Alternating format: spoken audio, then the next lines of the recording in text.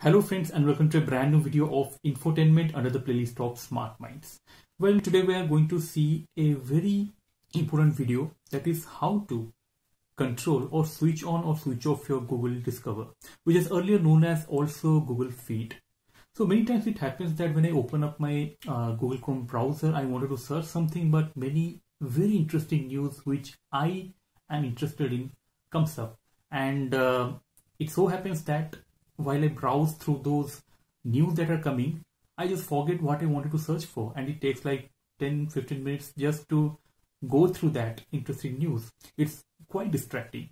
So I wanted to switch off so that I concentrate more on my work and what exactly I want to search and not what is being fed into my Google page simply. So let us see how to do that.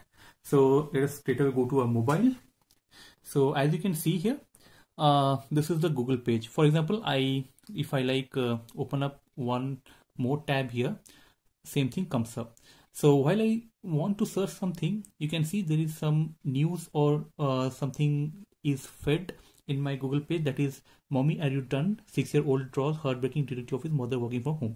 So this is quite like addictive. If you go on scrolling this page, you can see a lot of very interesting, or the things that you are interested in, those kind of news feeds comes in your first page. So it is very much designed to eat up your time. So for that reason, just what I say you can see in the right side of this Discover, there's something like a gear mark here, that is the settings. Just click here and you can see here there is something called turn off. I just turn off here.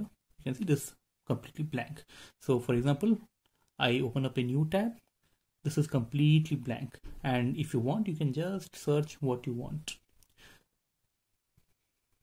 for example, without any further distraction. So if at all you want to switch on again, go here and turn on, and you can see once again all those feeds or Discover news feeds will be coming.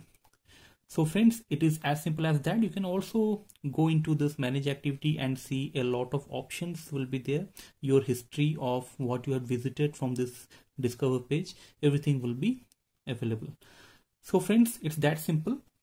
I hope this video was useful, although a very simple or a small technique, but it could really help you save a lot of time and your energy and attention if you switch it off. My personal advice would be to always switch it off unless you really want to do some junk browsing, if you have a lot of time, for that matter, for some entertainment purpose. So friends, that's it in this video. If you found this video useful, please do like this video and share this across various platforms so that this simple technique would be known by many people and would be made good use of this feature. And if you haven't subscribed to this channel Infotainment yet, please do so to get more of such little technical videos to make your digital life simple and easier. So till our next video, see you again, see you soon. Keep watching Infotainment. Thank you.